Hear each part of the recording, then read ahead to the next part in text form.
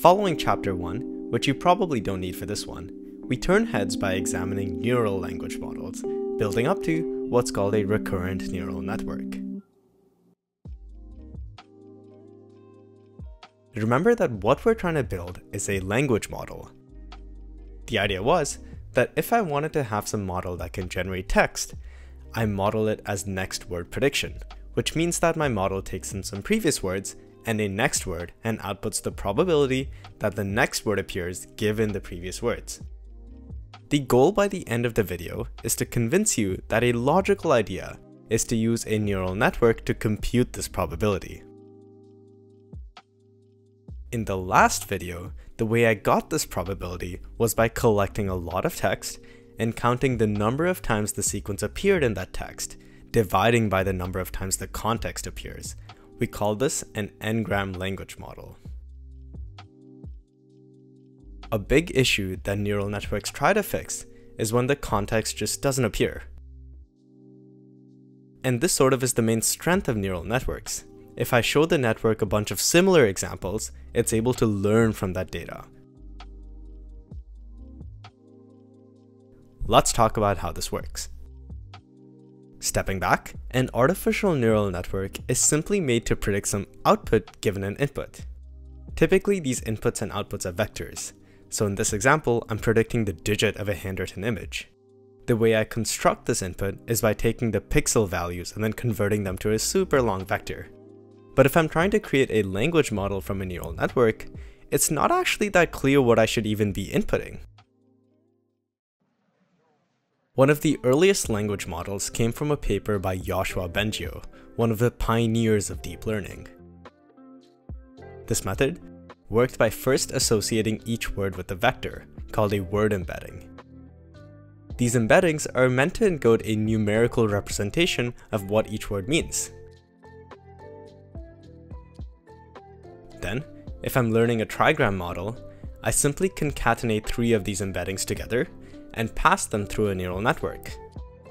The output of this neural network has a neuron for each of the possible words, which gives us a probability distribution over the next word. Now you may be asking where I even get these word vectors from. To this, I want to talk a little bit about neural networks. Let's say I'm trying to predict if the weather is great for outdoor activity. Maybe I can say that the weather is great if I have high humidity and high temperature. So you can see with this graph here that there's a line I can draw in between the data points that separates the good weather from the bad weather. Lines follow the form wx plus b, where x is the vector containing the 2 inputs. W is a matrix I'll call the weight matrix, and b is a vector I'll call the bias vector. For notation, I've wrapped this around h, the Heaviside step function, which simply converts a number above the line into a 1 and any number below the line into a 0. So now the goal here is to find the weight matrix W and the bias vector B that's able to separate the data I already have. There are plenty of ways of doing this, and the point of this video isn't really how to explain how this is done. For that, there are a couple of good videos and articles I'll point you to, and I plan on making one eventually. For now, it's fair to assume that we have a good way of computing the best weight matrix and bias vector.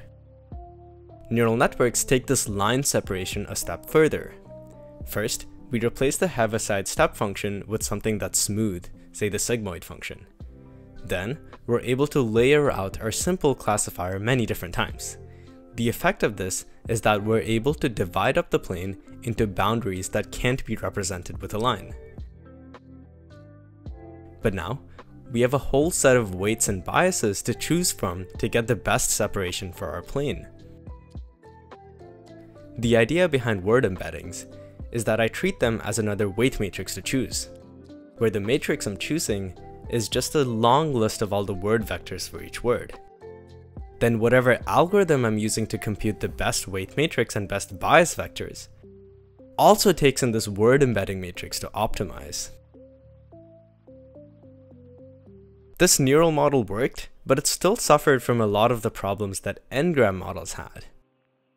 Since we're only considering a small number of words at a time, we lose any long-term dependencies, such as information contained in the previous sentence. Here's an example. let's say I'm trying to train a 4-gram model. Now look at the phrase, "the movie is great," and "that was great." Without context, the "that" can pretty much be anything. But there's another problem here. The vector conversion of each of these 4-grams should be somewhat related. After all, both of them are calling something great. But remember how we actually construct the vector given a 4-gram. We concatenate the word embeddings.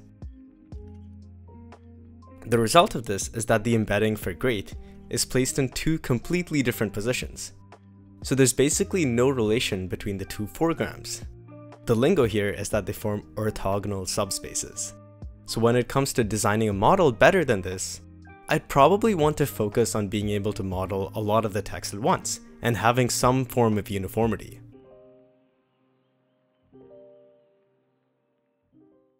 Language is inherently sequential. Words in a sentence follow each other in a specific order, and the meaning of a sentence depends on this order. In other words, a given word's interpretation depends on all the previous words behind it. The mathematical word for this is called recurrence. Let's see if we can design a recurrent neural network. I'll start by creating what I'll call a recurrent neural network, or RNN cell. Each cell has an input X and an output Y. In addition, each cell has a hidden state. The hidden state is meant to encode some representation of the text so far. The idea is, each cell takes in the hidden state H from the previous cell, updates it with the input X, and passes it on to the next cell. We then examine the output Y of the last hidden cell.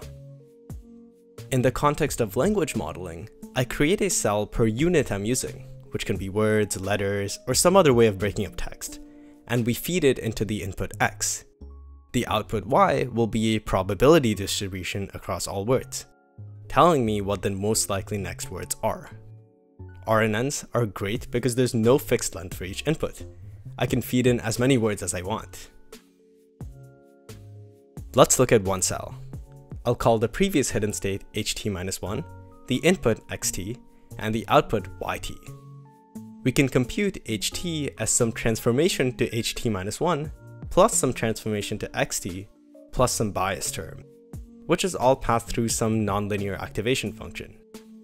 The idea here is I'm just combining all the features from the current input and the previous hidden state to get the next hidden state.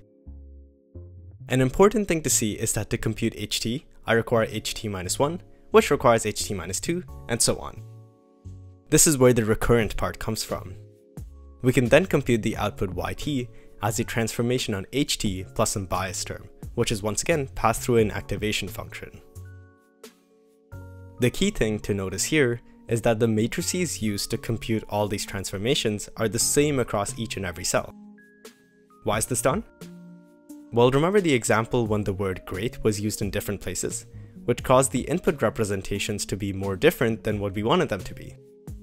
This uniformity addresses that issue.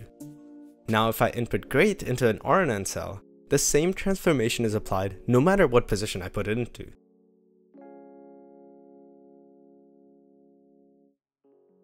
Nice, now we have a better way of modeling the underlying structure within language. We take a lot of text, feed it in chunks into our RNN cells, then compute how well we did, then tweak their matrices accordingly. Let's look at some example output from an RNN language model. The model I'm using is trained on titles from the Apple and Android subreddits. Although I've presented RNNs as predicting the next word, they typically are trained to predict the next letter. But the general idea is still the same. What I want you to notice is that once the model picks the first letter, it gets really confident about the next few, almost as if it knows the word beforehand.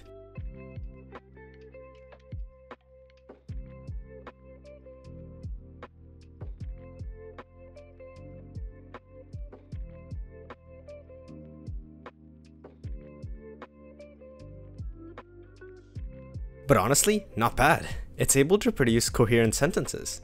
Recurrence-based language models were the cream of the crop until 2016. Google Translate, for example, used an encoder-decoder model based on recurrent neural networks. But as great as they were, they suffered from a few problems. The first is that using these models required a sequence of computations that had to be done one after another. There was no room for parallelization or doing things at the same time.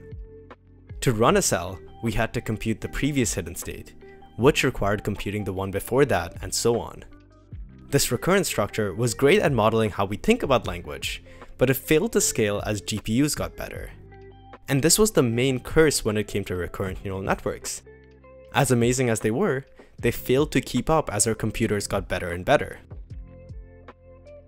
Another failure of RNNs is that they still fail to capture long-term dependencies. To understand why, it's helpful to talk a little bit about how we actually train RNNs. Let's say I'm trying to train on the sentence "the sky is blue." I feed in the words "the sky is" and examine what the model outputs for the probability of the next word being blue. If it's a low prediction, I need to update the previous layer such that the probability of blue goes higher. To do that, I need to go to the previous cell and update that, and so on all the way to the beginning. When we consider longer and longer sequences, the updates given by a word that's far away might get lost in the mix.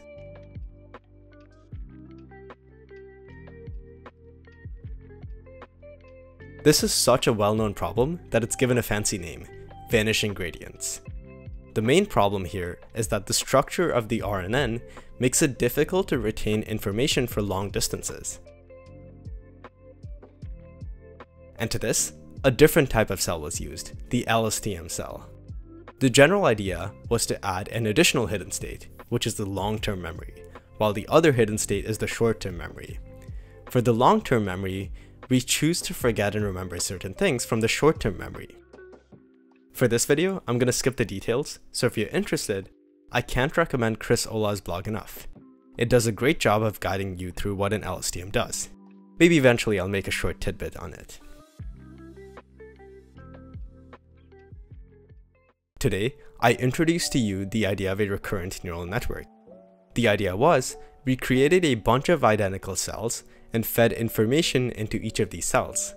Each cell passes over information to the next cell, and so on. In the next video, we'll talk about the attention mechanism and where it comes from. The attention mechanism was used to address a problem of RNNs where they weren't able to hold enough information. Eventually, the attention mechanism gave rise to transformers. So join me in the next video and I'll tell you all about it.